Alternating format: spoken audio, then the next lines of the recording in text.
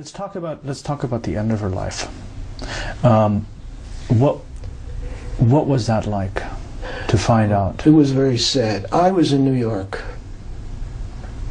July 18th, we finished working together. I went to New York. I was doing a big series with a big layout with a cover for a magazine called Cosmopolitan magazine. Also, we had done this book together. I had put it all together. And on a Friday afternoon, I was in my office at the Sunday newspapers. I was a correspondent. And I get a phone call, and Marilyn Monroe is calling. This is Friday, August 4th. August 3rd, I guess, yeah. And 1962. And she wants to know how things are going. I said, fine, everything looks great. The book, I've got it all together. And she says, I've got to see you. It's very important. I says, I'm trying to put everything together, Marilyn. George, she said, it's very important. There are many things we have to talk about, and there's some things that are very, very shocking that you must know about.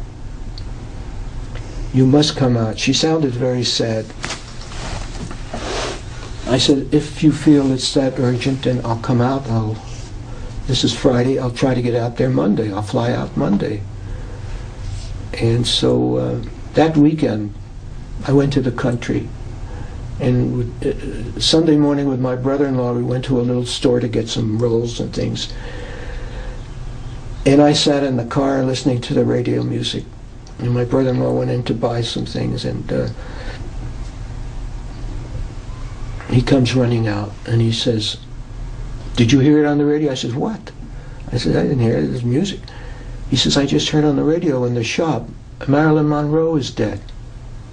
And I turned white. I said, I can't believe it. I'm supposed to leave Monday to see her. I said, is this a joke? It's not nice to make jokes like that. He says, I swear it's not a joke. So I got in the car and I left.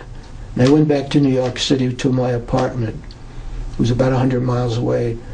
I was living on Sutton Place then, and I get there and the doorman says to me, there's some press people been asking about you. And he said, I told him you're not here. So I said, all right, good. So I went up to my apartment, the phone's ringing and everything. I put on the TV and the radio, and everything is Marilyn Monroe is dead. And the phone rings, it's Associated Press, a big agency wanting a statement. And I said, look, I just got here. Give me a chance to get my breath. I promise I'll talk to you, but not right now. My mind is not here, you know. So I tried to get some sleep that night. I couldn't sleep. In the morning I went to my office. And what was the sense of shock? Describe the shock. Who? I turned white. I couldn't believe it, that she's dead. Here, she's expecting me Monday morning. Sometime Monday. I was going to leave Monday. Right. And I can't, well, it can't be. I mean, how could she be dead? They didn't know. They just found her dead, that's all. Because the details didn't come out then about the housekeeper and, you know, all that. What did you lose? What did I lose? I lost a friend, a dear friend, when I lost her. And to this day, I still think about her. I loved her. I mean, she was a very sweet person, and she was very kind. And she said, we do this book together, and if anything should ever happen to me, I'm going to count on you, you know, to see that everything is done the way we agreed. And what did the world lose? The world lost a very sweet person that made them happy, that brought joy for a few hours when they went into a dark theater to watch her films. And they lost a very kind person, and a person that loved everybody and had no hatred for anyone. She didn't hate her husbands.